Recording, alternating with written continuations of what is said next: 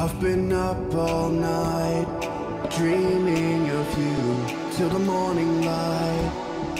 Tell me what to do. Hotwav is no stranger to making phones with a killer specs to price ratio, and the new Hotwav Note 12 is no different. This thing is packed with some pretty recent tech, some of which you only find in much pricier phones. It could very well be the best budget phone of the year, and it's definitely got a good shot at being the best value in the entire Hotwav lineup.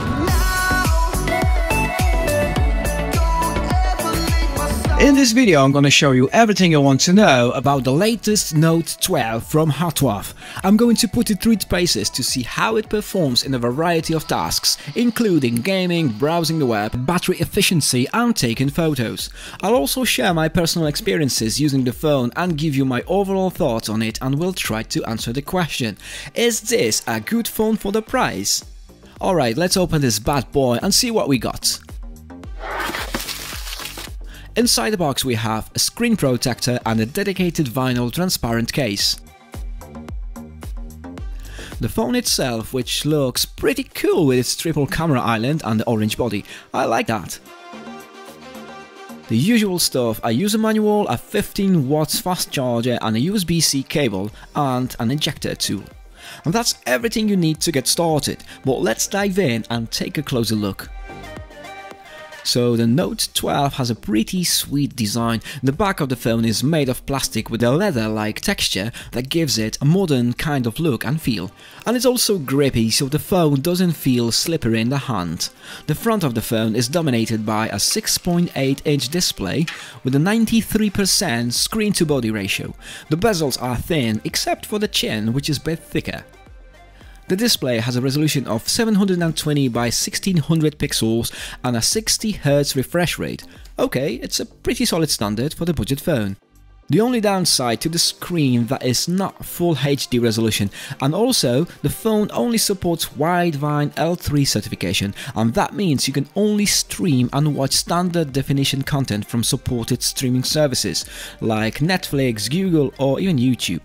But hey, let's not forget it's a budget phone, can't expect everything, right? The colors are popping and the viewing angles are fine. It's also bright enough to use outdoors in the sunlight. The phone has a side-mounted fingerprint sensor that's pretty responsive. The volume rockers are on the right side of the phone, so these are well placed and easy to reach, while the left side houses the dual SIM tray and microSD card slot. The bottom of the phone has a headphone jack, microphone and USB-C ports to plug the charger. At the top of the display there's a water drop notch that houses a selfie camera, and just above that there's a headphone speaker that also works as a second loudspeaker. The dual speakers on this phone are banging. They produce clear highs and mids, and they're almost loud enough to fill a room. Overall, the design and build of the Hotwav Note 12 are pretty solid for the budget phone. It feels sturdy and well made, and it looks pretty good too. The phone is also fairly lightweight, coming in at just 198 grams and comes in two colors, black and orange. The IP68 dustproof and splashproof rating is a nice bonus too. At the back we got a dual lens rear camera system with a 48 megapixels main sensor and 2 megapixel macro sensor. I was skeptical about the cameras at first, but my wife took some photos with it and they turned out pretty solid. Let's take a look. And before we carry on, make sure you're subscribed. The main sensor takes sharp and detailed photos in bright daylight, and it does okay in medium conditions, but the quality does degrade in the low light even with the help of Google image processing. So here's how the Hotwav camera compares to other budget phones, the latest Ulefone, Humidity and Blackview. Ulefone and Humidity definitely take the best photos. Hotwav and Blackview are slightly behind. I have reviewed the Ulefone Note 16 Pro a few weeks ago, so you can check it out too, and together with my wife we'll prepare the other budget phones too, so stay tuned. Well, let's take a closer look at how the zoom behaves. As you can see, the more we zoom, the more degraded the quality is, despite the heavy processing. So my advice is, don't overuse the digital zoom. This phone can shoot 1080 pixels video at 30 frames per second, which is pretty standard for a budget phone. Alright, let's compare the unedited video quality of the Hotwav Note 12 to the Umidigi G3 Plus and the iPhone 11. Both the Hotwav and Umidigi apply a lot of image sharpening to their footage, which makes the video look kinda detailed but often makes it look unnatural. Additionally, the Hotwav sometimes loses its focus and we get kinda blurry footage. I know it's not fair to compare this phone to the iPhone 11, but I did it on purpose because the iPhone has optical image stabilization, which makes the footage way smoother. This is something the other two phones lack, so the videos from Hotwav and Umidigi are noticeably shaky without any stabilization. But wait a second, some of you might say the Hotwav Note 12 actually has electronic image stabilization.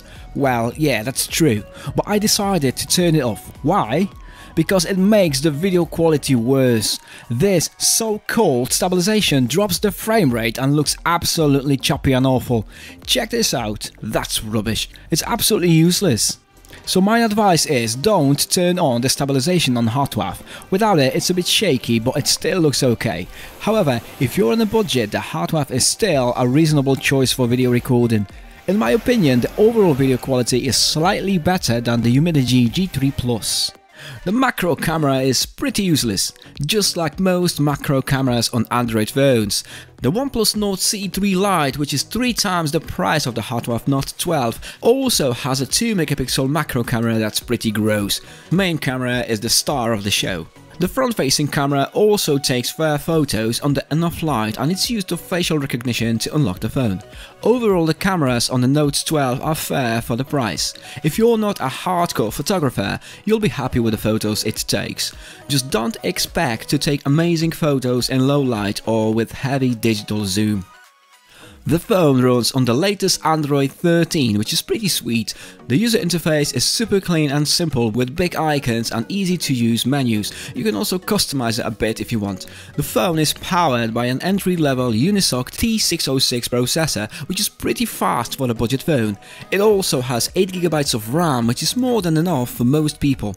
I can easily have a bunch of apps open at the same time without any lag. The phone has 128GB of internal storage, which is plenty for most people, but if you need more, you can expand it with a micro SD card up to 1TB. The phone has a dual SIM slot, so you can choose to use 2 SIM cards or 1 SIM card and 1 SD memory card. If you're traveling a lot, you might want to use dual SIM cards, so you can have a local SIM card and a SIM card from your home country. But if you're mostly using your phone at home, you might want to use 1 SIM card and 1 SD card for more storage. It's up to you how you want to use it. The Antutu score of the Note 12 is 163,000 points, which is pretty good for its class. It's comparable to other devices in the same price range like Blackview A85, Ulefone Note 16 Pro or Umidigi G3 Plus. It's not the fastest phone on the market, but it's definitely fast enough for most people. I tested the Note 12 with a few popular games including Asphalt 9 Legends, Call of Duty Mobile and PUBG. The Asphalt ran smoothly at medium graphics settings with no significant lag or frame drops. The game was playable and relatively smooth even with the default 30 FPS frame rate. The graphics were still impressive and the gameplay was fluid and responsive. I was able to drift around the corners and pull off sticks jumps without any problems. Call of Duty Mobile also ran smoothly at low graphics settings with no lag or frame drops. The frame rate was initially 60 FPS, but it dropped slightly in busy moments. However, this didn't affect the overall playability of the game. The graphics were still good and the gameplay was fast-paced and exciting. I was able to take down enemies with ease.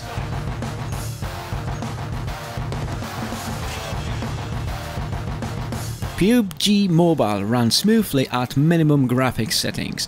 No visible lags or frame rate reductions. The frame rate was 30 FPS, but it's still playable for most people. The graphics were still good but basic.